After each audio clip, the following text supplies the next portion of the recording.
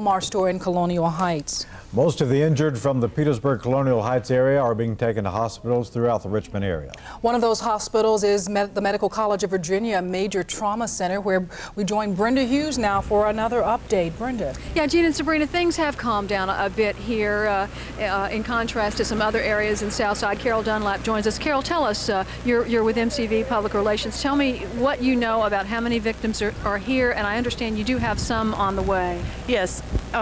The most recent count I have is we have 5 people here.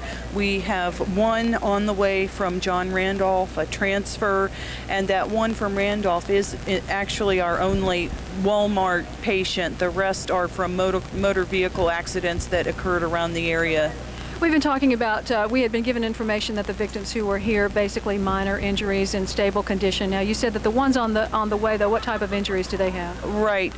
We may be getting a person with a head injury and perhaps one with crushed pelvis. Okay, thanks, Carol. We understand that they are not expecting to find any more pockets of people. I believe, Carol, you told me that. So definitely the worst could be over here. Also, John Randolph and Southside Regional certainly have more patients there. They are under control, and they are accepting any more victims that should come out of this tornado. Jean, Sabrina?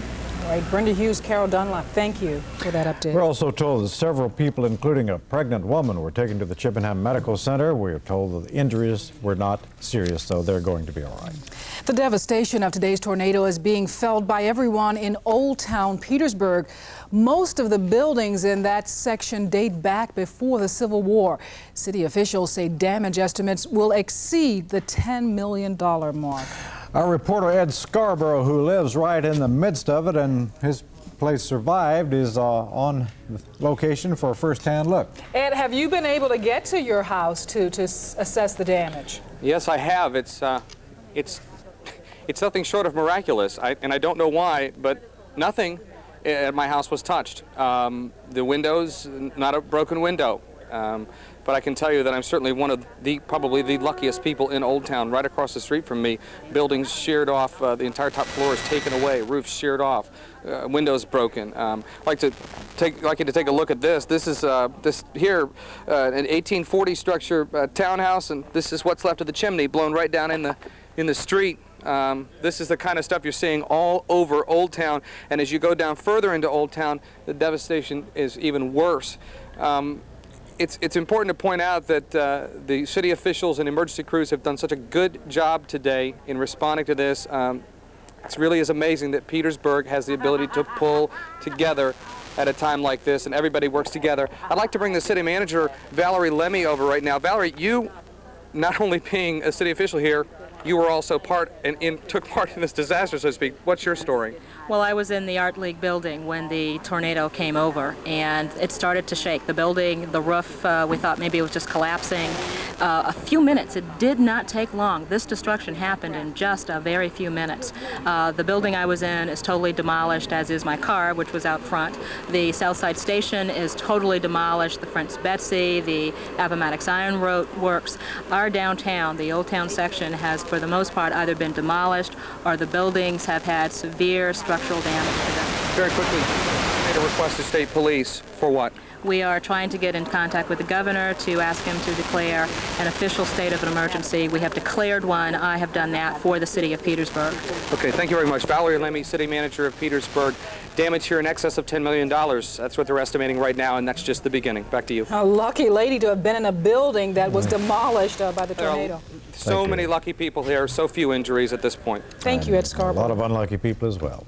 It appears most of the dangerous storms have passed through our area now. Meteorologist Jason Laney has been tracking the storms all afternoon. Jason, is the worst now over? Can we expect a calm evening? Well, basically we can here, Sabrina. I have to make sure our audio is working right here, though.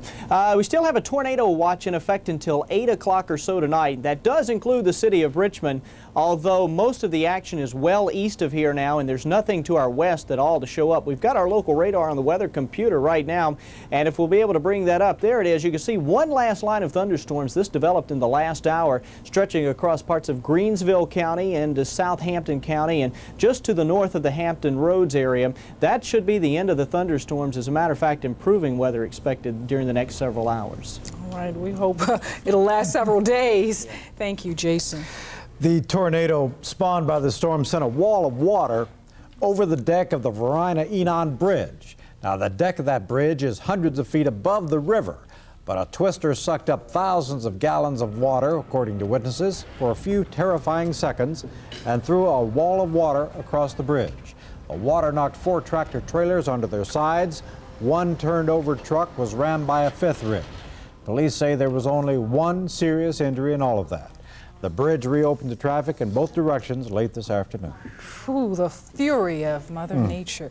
Coming up, we're going to get the other news of the day, including the latest on VMI's all-male admissions policy after a meeting of board members today in Richmond. And we'll have the latest in the death of a Richmond woman after police raided her home looking for drugs. These stories and more after these messages.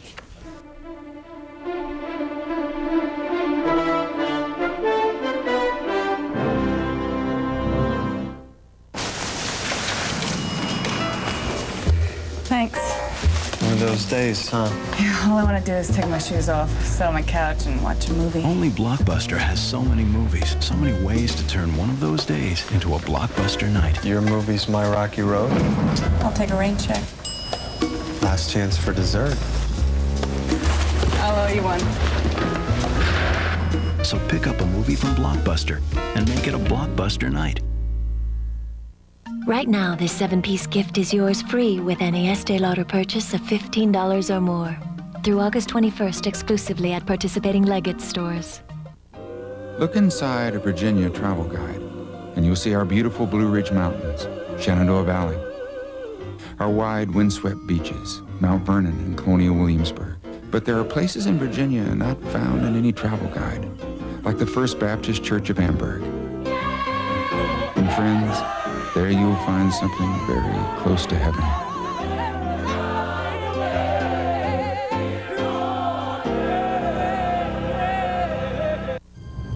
The year 2018. Our planet, struggling to survive, turns to a vast and mysterious frontier. A sea of hope, right here on Earth.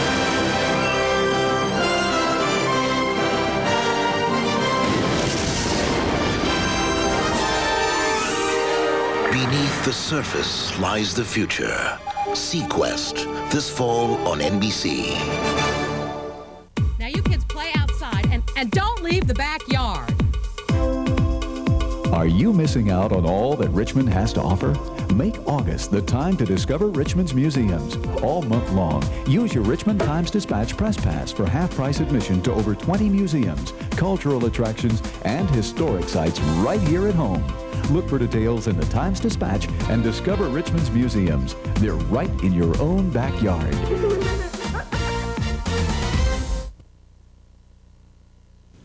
The Board of Visitors of Virginia Military Institute gathered for a crucial strategy session today in Richmond. The board met behind closed doors to discuss admitting women. The 4th U.S. Circuit Court of Appeal says VMI can keep its male-only admissions policy if the state establishes a similar school for women or if VMI goes private. On Monday, U.S. District Judge Jackson Kaiser is expected to rule on the U.S. Justice Department's request that he order VMI to admit women. VMI board members had no comment today on what their next move might be. Drugs were found inside the Jackson Ward home where a 53-year-old grandmother died of a heart attack after narcotics officers broke into her home on a search for drugs. An official inventory of items confiscated was filed in Richmond Circuit Court today. Police have said all along that Barbara Lewis was not the target of the drug raid. A source tells 12 News that police were after her 19-year-old son, Jason. Diane Walker reports. Drug contraband was found during the police search of 408 West Clay Street Wednesday night. The search warrant shows what was confiscated. It does not reveal the amount. Razor blade, cocaine, Motorola pager, and miscellaneous papers. They say cocaine was in the house. Cocaine. That's not true? That's not true. Tyrone Lewis claims police are creating a diversion, allegedly to cover up missteps that he says contributed to his mother's death. 53-year-old Barbara Lewis was stricken with breathing problems as police used a battering ram to force open her door. She later died of a heart attack. The Lewis's 19-year-old son, Jason, admits that he was arrested twice in July on felony drug charges. He says he will be cleared. Tyrone Lewis says Jason's troubles are unrelated to how his mother died. He wants the officers brought up on murder charges. I know they have a conscience. It's got to be eating them up. She's a respectable lady. Everybody loved her, including her family. Her family really loved her. Everybody loved her. She worked hard. The tragic chain of events that happened here did affect police officers who executed the search warrant. A post-trauma debriefing was held the same evening to help police officers deal with Barbara Lewis's death. Diane Walker, Channel 12 News. No arrest was made as a result of the police raid. The Lewises are in consultation with an attorney. We got much more than we bargained for today with the weather. A deadly tornado was quite a shock. Certainly was. Meteorologist Jason Laney will join us with a look at what we can expect tomorrow.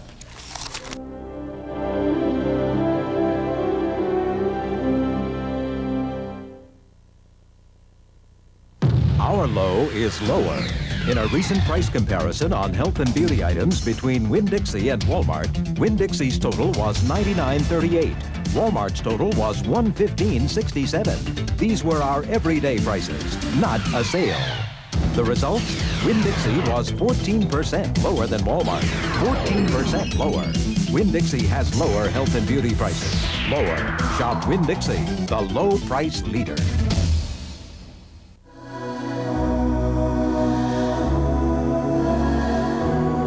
Light. It is the first element of creation.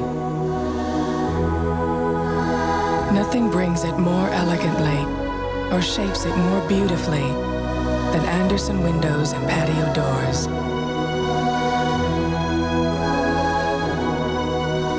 Come, live in the light of Andersen windows. Come home to Andersen. Here's one time it doesn't matter who your neighbor is.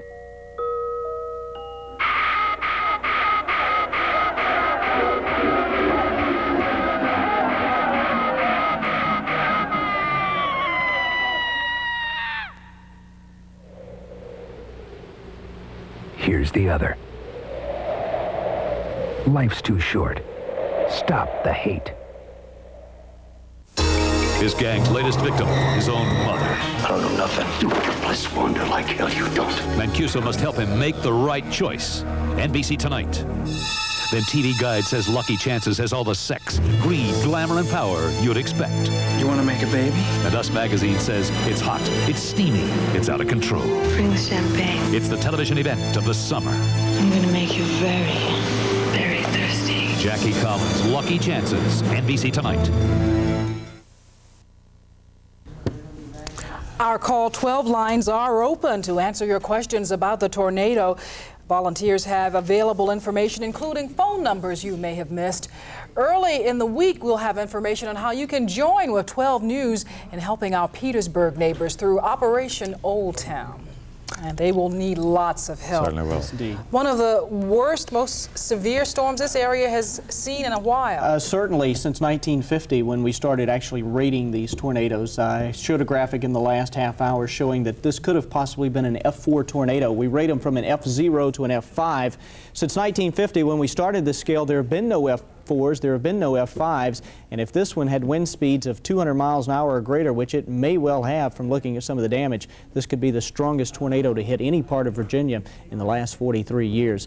Well, certainly things have calmed down a lot out there right now. We started the day off, everyone was so excited. We had the rainfall, our temperatures were cool, everything working just like we would like to see it. 73 was the high temperature earlier today. I'll tell you, in the last few hours, we've crossed up to 74 degrees to set a new high for the date. 68 is the low for the last 24 hours. You can see the records, no records threatened in either one of those aspects. Now, rainfall totals came in at 2.5 inches.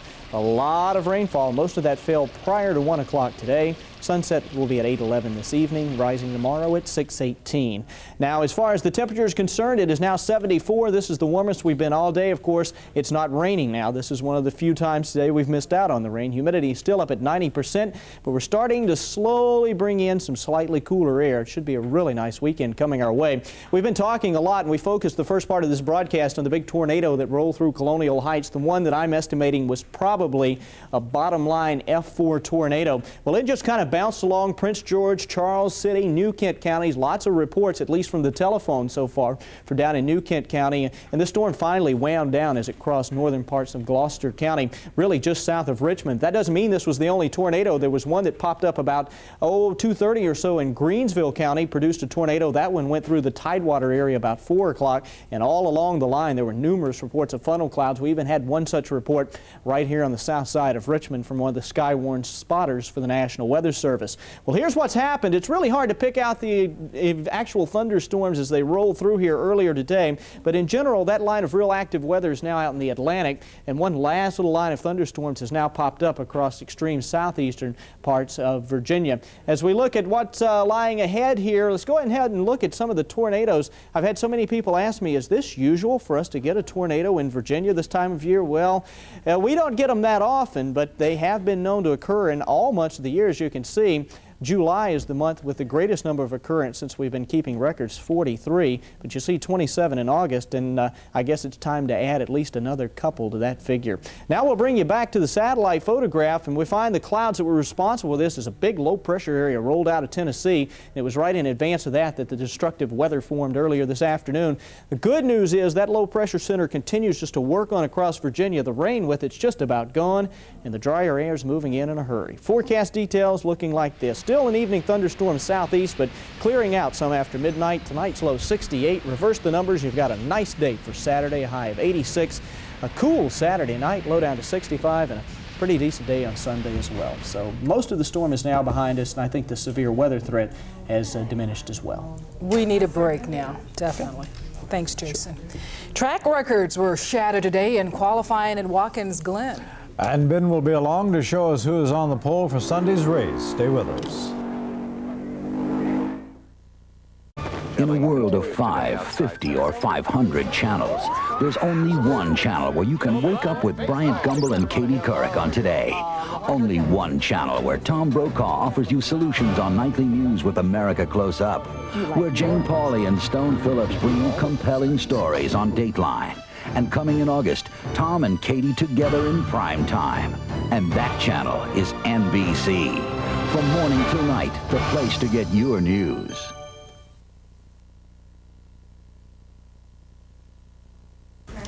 Watkins Glen. Ben? Road course. They'll be going left and right. Both ways. Requires some skill, folks. The men of the Winston Cup circuit are at Watkins Glen for this week's Winston Cup event. In first round of qualifying this afternoon, Mark Martin had that number 6 Valvoline Ford dialed in. He shouted the old track record of just over 116 miles an hour with a lap of 119.118 to grab the pole for Sunday's race. Kenny Schrader driving the number 25 Kodiak Chevrolet, the second fastest at 117.946 miles an hour.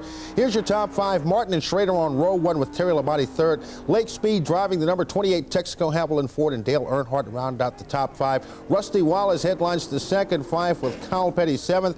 Awesome Bill, Ricky Rudd, and Wally Dollarback Jr. round out the top 10. Bobby Hillen, the number 90 Holly Myers Ford, qualified 17th.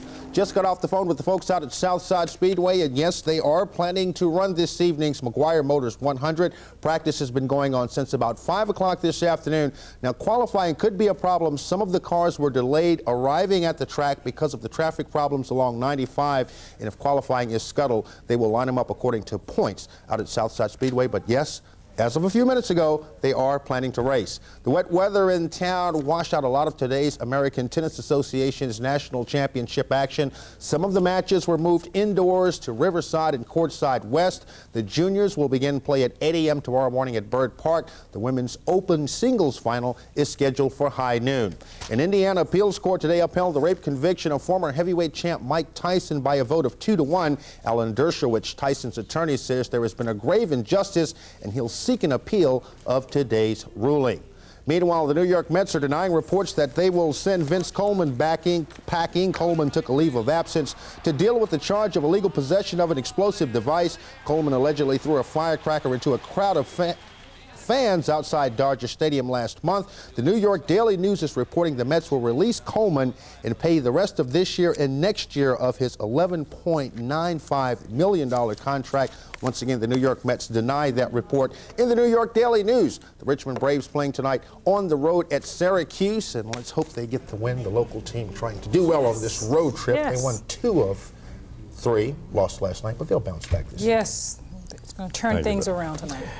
In just a moment, we will have more on today's deadly tornadoes. Stay with us. We here at Hardee's have a little quiz for you. What do you think of when I say New York? Right, that great tasting New York rye. And how about when I say big? Right again, Hardee's thick quarter-pound burger. How about exciting? Sauteed onions, crisp bacon, and 3 kinds of cheese. Well, that's Hardee's new New York Patty Melt. So now when I say New York Patty Melt, what do you think of? Right, which leaves only one more question. Are you ready for some real food? Hardee's. Closed captioning of 12 News is provided under a grant from Chippenham Medical Center.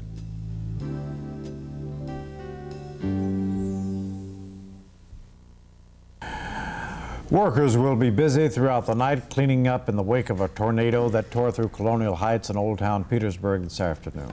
Reporter Ed Scarborough has an update on the situation in that part of the South Side area. Ed.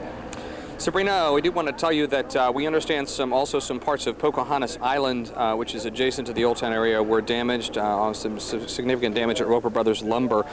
We had some people ask some questions about that before, wanted to get that information to them. Also wanted to say that, as you can see right here beside me, this is Trooper Newby from the State Police. There are quite a few State Police officers here on the scene, and this is all to protect against looting, protect against problems, and if you think these guys don't mean business, well, they do. We just saw somebody get arrested for even being in the wrong area. If you don't have any business in this area, this is definitely not a place where you want to be. So very important to stay out of this area until officials get everything under control. And the crowds have been pretty good here so far. And just a devastating thing here today, certainly one of the biggest stories that Petersburg will remember for a long time. They say that life isn't fair, and it's true. Life isn't fair, as you can see, because Petersburg constantly pulling itself up by its own bootstraps, and you can see what happened here today. We have to start all over again. It's too much, isn't it, Ed? It certainly is. A state of emergency in Petersburg this evening. I want to remind you that tonight at 7 o'clock we will have a special report on the tornado that touched down in Southside Virginia today. That's a half hour from now. Live reports from our crews at the scene. Good night.